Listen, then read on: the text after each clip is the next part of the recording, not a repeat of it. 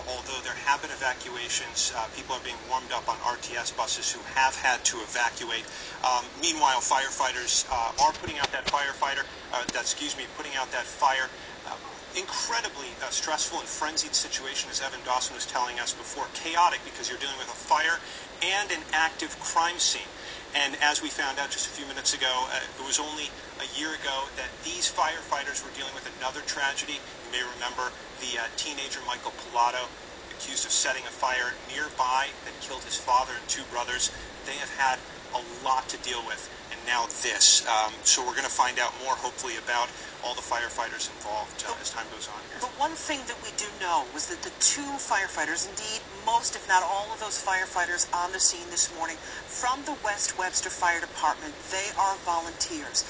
These are people who hold other jobs and who take time to protect their community.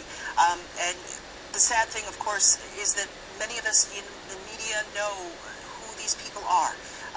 We have done work with the Webster Fire Department over the years, gotten to know many of these men and women by name, by a first-name basis. And what you can see right now off in the distance is the water being poured onto the scene. So apparently those firefighters are on scene now, trying to put down the remnants of that fire.